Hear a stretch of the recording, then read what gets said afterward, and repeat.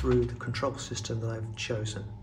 I've gone for the Lokstoredigital LoDi system. I looked at multiple systems out there, Digitrax and others, and to be honest felt they seemed a little bit out of date given today's modern technology.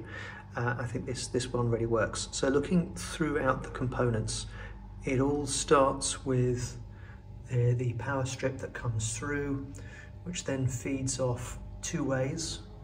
One way, the power supply goes down to the Rektor. Now the Rektor is the main control unit. That's the big brains of the operation that controls everything else. Hanging off the Rektor is a booster, which is the power supply for the tracks. That then feeds out to the tracks. The other component we have is the second one, is the Shift-Commander. That is designed to do all the point throwing. And then the S88 commander takes the inputs from the track to do the block detection. There's a separate power supply here that is connected into all the units that drive the points, so all the accessories on a separate power supply to the main track feed. And then I have a hub for connecting all the components together. It's all over a Cat5 system.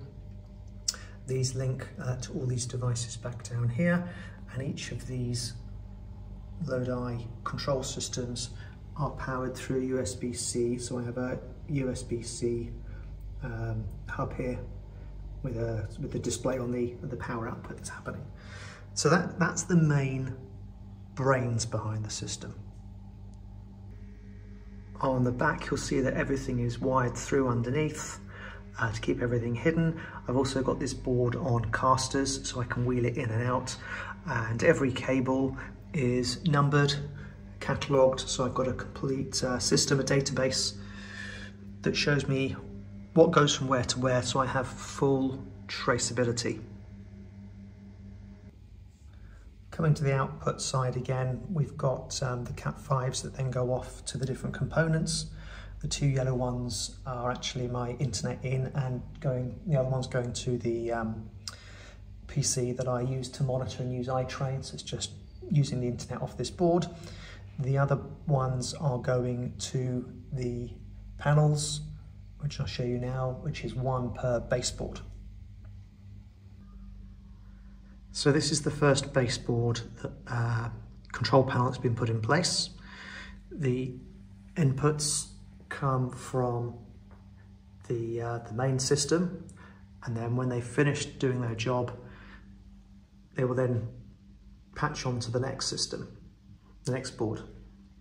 Within these components, coming from the Shift-Commander, we have two units here.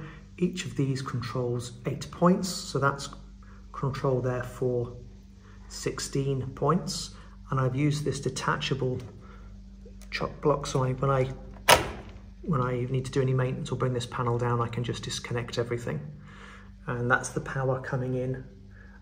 So I'm using red and yellow for power for points. So it comes in here, then behind the board, goes to here and is distributed to both of these units. Similarly, the power for the track comes in on the black and red, comes across behind the boards and is distributed one in and then two outs to drive the power to the tracks. Which brings me to these units, the GBMs, two of these. Each one of these has 8 blocks, so this is for 16 blocks.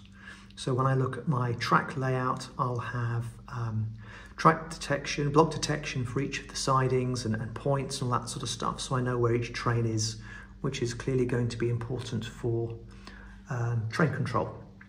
Again, using the bit so I can pull those back. The behind of this panel, which I won't get to because as you can see it's screwed in, is the same as the baseboard in terms of full cable management. Everything is documented again from where it goes, from cable in, goes to which, to in, out. They're all labelled, so if anything goes wrong, I can track it down quite happily and update. When I'm not using it, it then snaps back up there on magnets. I've got a little bit need to fix my gluing. I don't think these plastic connectors really like having the glue I'm using, so I will change that and get that clamped back up there and secure. From a physical control standpoint, the LoDi system has a very nice wireless, it's Wi-Fi based system, colour screen. It's also a touch screen as well, which has full control of the system, so you can use control the points, set the trains going. So this is the software it's used to program LoDi equipment. Runs on PC and Mac, but I also use it as a way of monitoring what's happening with the system. I have this displayed on a screen on the wall above the layout. So the Rektor is the main piece, that's the main brains behind the system. So within that you then have the ability to do some manual loco control should you want to. But fundamentally it's driving the bus, which is really connecting all the bits and pieces together. So on the booster that I have one booster right now, and each booster can do 2 power districts. Within the booster you can see the booster current that's going through and the voltage, the temperature of the unit. It has a built-in fan for if it gets too hot, and the ability to monitor and update firmware. The bus then talks to all the other units through the Rektor. So the S88, this is the piece that does the block detection.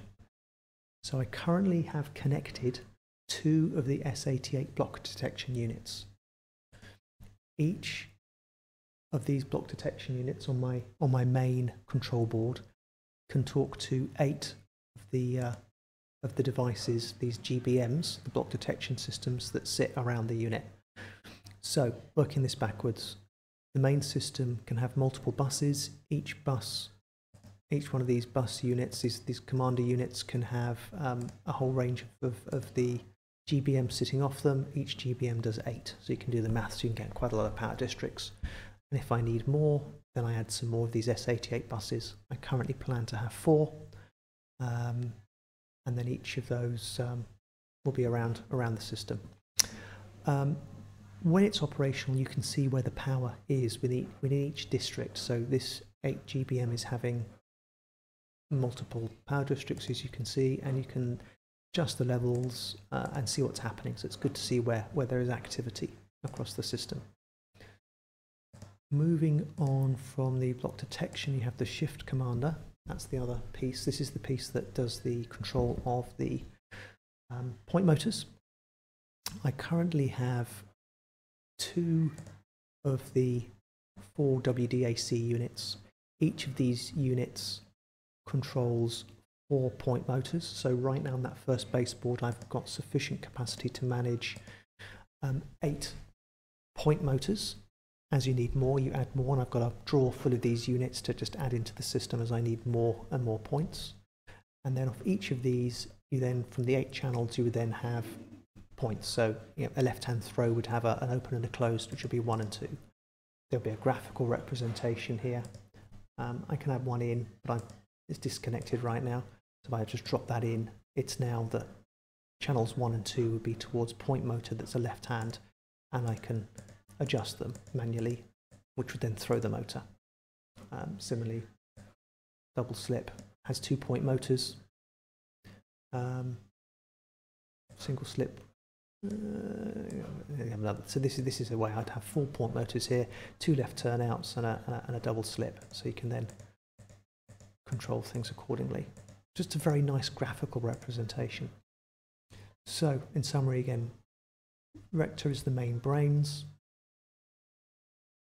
It has the booster which provides the track power.